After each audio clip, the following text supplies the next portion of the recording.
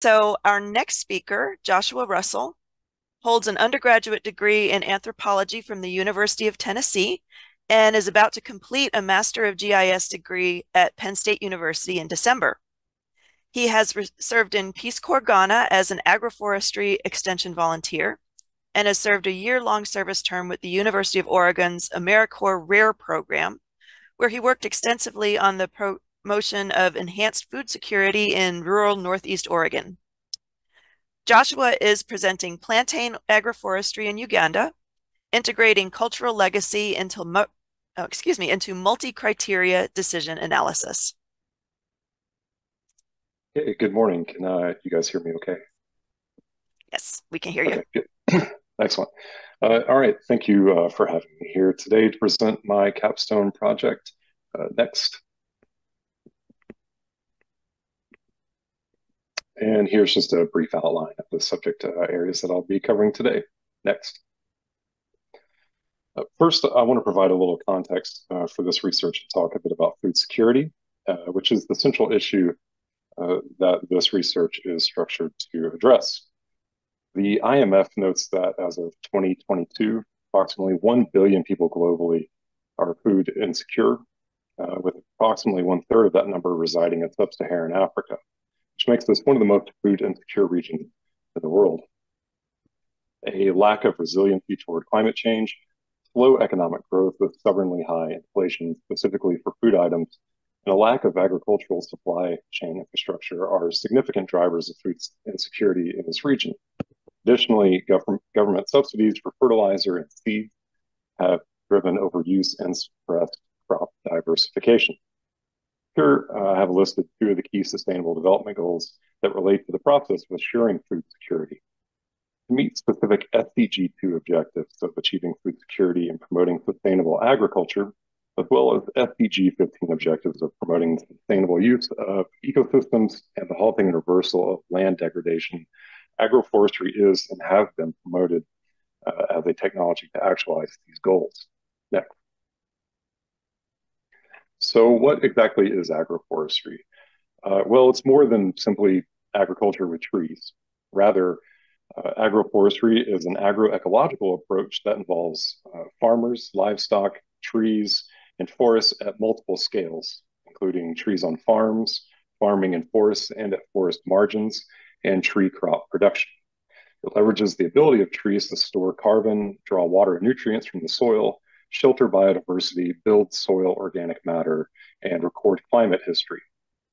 Essentially, agroforestry presents a holistic systems approach, which stands counter to the practice of monoculture food crop production.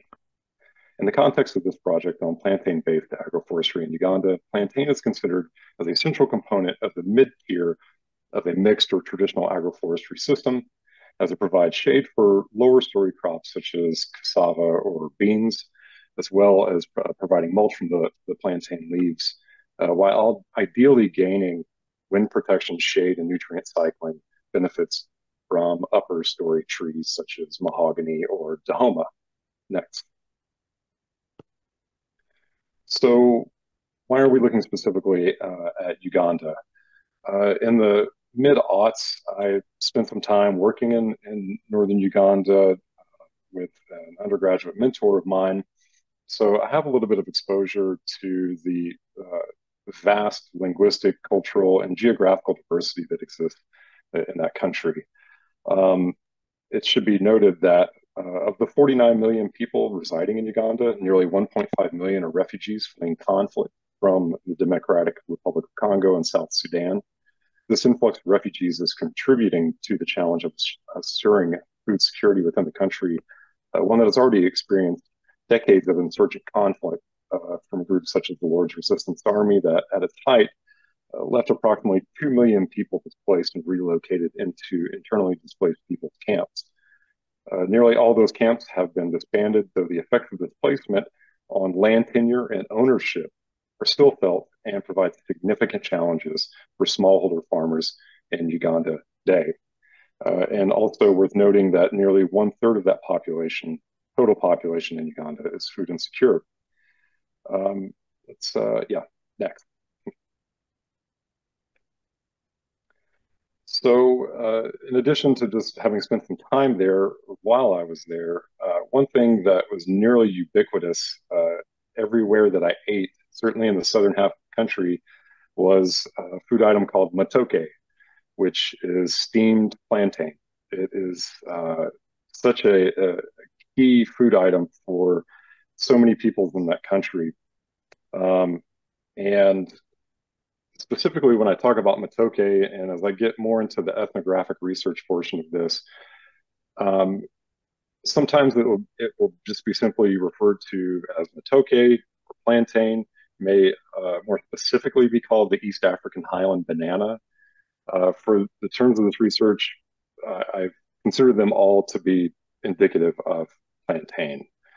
Um, so I think one element when I started doing literature review for this project and trying to frame up my approach, something began to stand out to me, and was notably with the absence of this.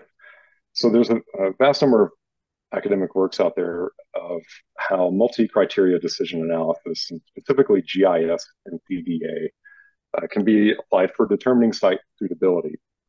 Common criteria may be topographical, ecological, environmental, or even demographic uh, criteria. But what I don't see is the inclusion of cultural legacy. It's not to say that it doesn't exist. Rather, I contend that GIS-MCDA is an efficient and effective tool for researchers and decision makers alike, and the inclusion of cultural legacy data, either gleaned through ethnographic research or participant survey if you're able to carry out field work within the MCDA process, can provide a measure of willingness toward adoption of a practice, which in this case is plantain-based agroforestry. During my Peace Corps service in Ghana, West Africa, I was tasked with the promotion of agroforestry systems to smallholder farmers. And I've seen firsthand when a proposed solution fits the ecological criteria, but is lacking cultural context or connection. In the absence of cultural connection or legacy, the uptake of technology is significantly diminished. Next. So the broad goals for this work are twofold. First, it must be determined which areas of Uganda are ecologically suitable for plantain production, and this will be achieved through binary valued GIS and PDA. Second, a primary data set will need to be constructed through ethnographic research to uncover the relationship of all linguistic groups in Uganda toward plantain cultivation and consumption. Taken together, this data should offer valuable reflections of where plantain agroforestry is both ecologically and culturally suitable, thus offering enhanced capacity for uptake and participation with this technology. Next. So to achieve this determination of ecological suitability, I'm using ArcGIS Pro. At right, you can see my selected ecological criteria for the values or range of values and sources for each. And there's the essential pre-processing steps that you would do just to get your data ready. And then I'm basically reclassifying all of these items to a binary value of either 1 being suitable, 0 being unsuitable. Next. This is where the bulk of my time has been on this project, which is gathering the ethnographic data that would indicate whether or not a linguistic group does either consume, uses plantain as a staple, or is actually using plantain as part of an agroforestry system. The protocol employed for collecting data on plantain consumption was adapted from my capstone advisor, Dr. Bronwyn Powell's work on sago palm consumption in Papua New Guinea. The employment of this protocol leverages Google Scholar as the primary search engine with which key phrases are built from the name of the subject matter and the name of the linguistic group. So something like Acholi and plantain, or Buganda and plantain. Then within each pertinent ethnographic result identified in this query, the subject term, be plantain or agroforestry or staple, that was a key one for me, can be searched within the document. Ideally, a minimum of 2 quotes per linguistic group can be extracted and recorded, as well as the citation information into an Excel worksheet. With this information, further definition of the group's relationship to plantain will be recorded in classified responses to the following question. Do they consume plantain? Is plantain a preferred staple food? And is plantain part of an agroforestry system? The responses to that are either yes, no, or unknown for each of those. Yes would be a positive value, so that's a 1. No or unknown would be a 0 value. Next. So in the image at the left, just to give you a little reference, this illustrates the major language families in Uganda and their distribution. In the south, something to note, like the Bantu and the Central Sudanic peoples in the northwest have a little bit more cultural similarity in that agriculture is something that is commonly used among both, even though the Central Sudanic have a little bit of more of a mixed system of pastoralism and agricultural practice. And the images in the upper right, I have illustrated all 40 language groups. It's my shapefile for each. Of the 40 in green, you can see where this illustrates where I've noted plantain consumption, and in pink, it shows areas where it is not noted in ethnographic research. And then the image to the right illustrates those language groups where plantain has been considered as a staple or noted as a staple. Next.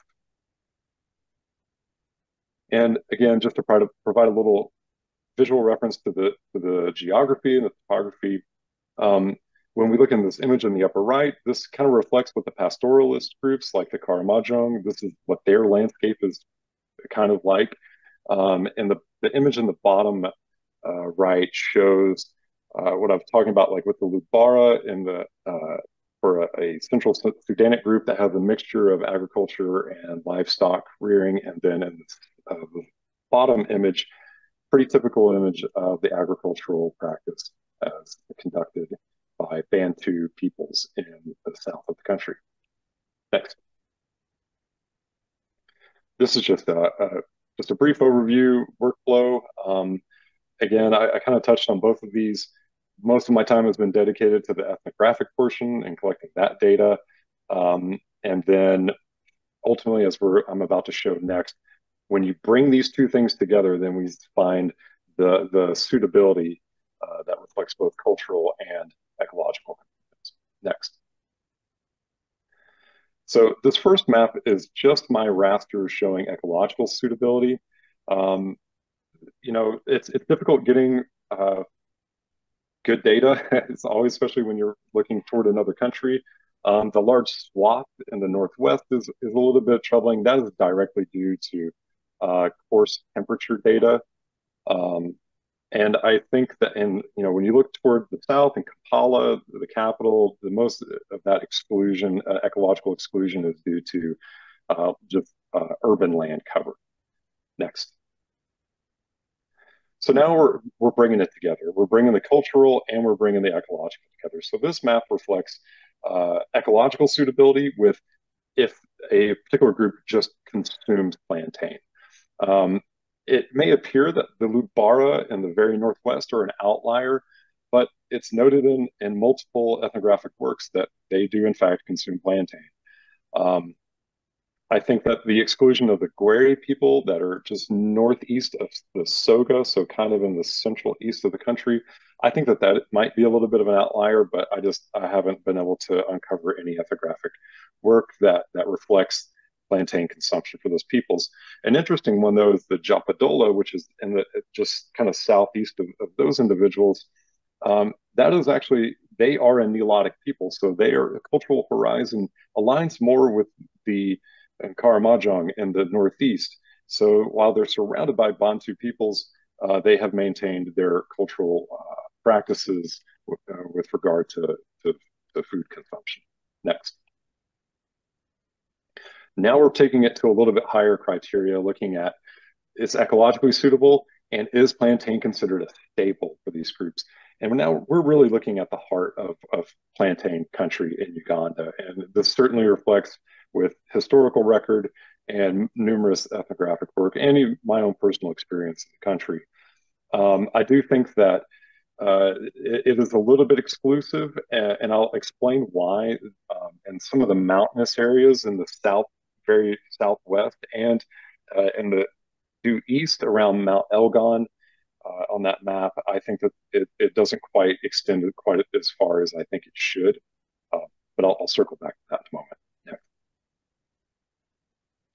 Now, this we're looking at it, both ecological suitability and is plantain considered or is used as part of an agroforestry system. This is absolutely reflective of where the historical production of plantain has always occurred. Plantain was central to the Ugandan Empire. They they were a force majeure for the entire Great Lakes region for a very long time, and plantain was central to that as a means for taxation for their subject areas and peoples around them. Roads were built and infrastructure and all these things pre-colonial times with through plantain and their connection to plantain. But there are some issues with that. And again, I'll circle back to that in just a moment. Next.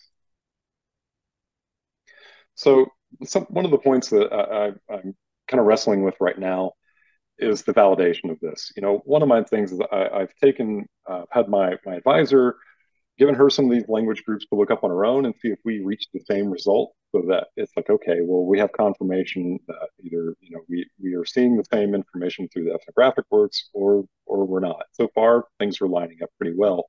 I do think that, you know, given more time, I would like to incorporate analytical hierarchy process so that I have a weighted scheme for my criteria rather than just doing binary reclassification.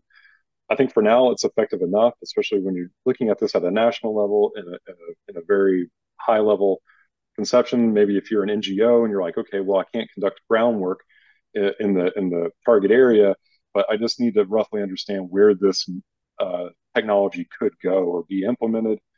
I think it works well enough for that application.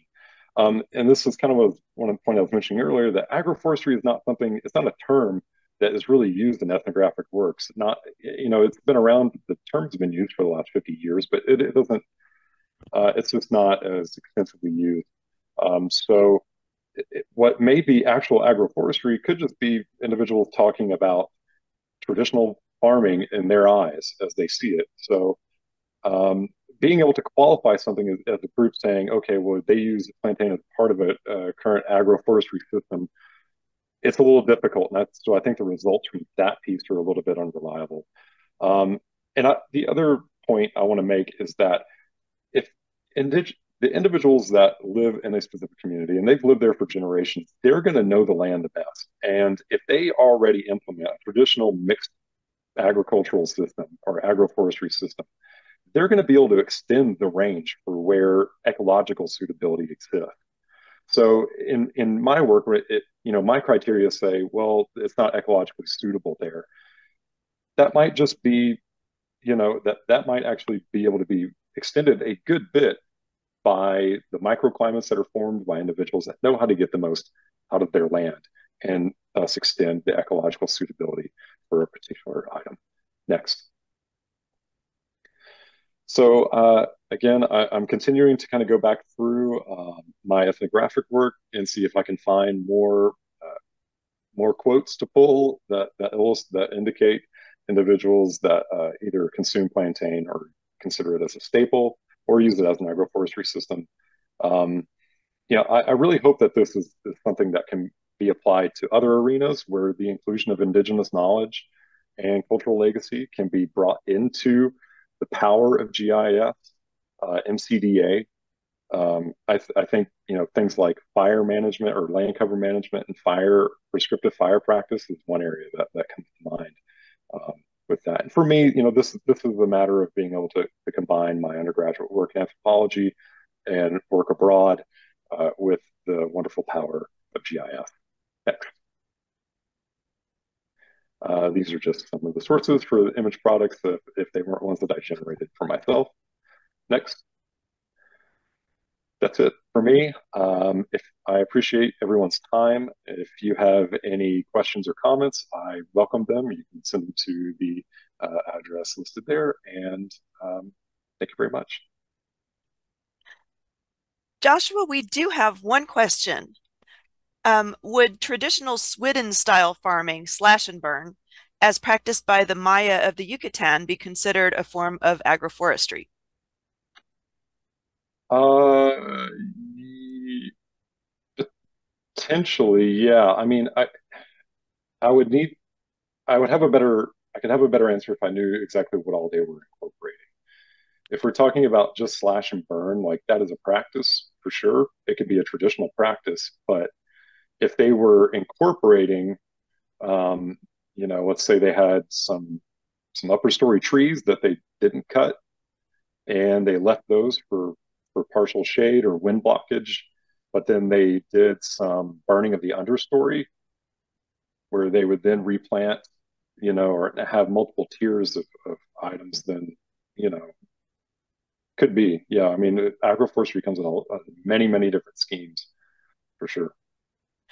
Okay, we've got one more question, but I think I'm going to leave that to you either to type an answer or if there's Okay, time at the end, we can loop around because we do need to get to our final speaker. okay. But thank you. That was that was a great presentation.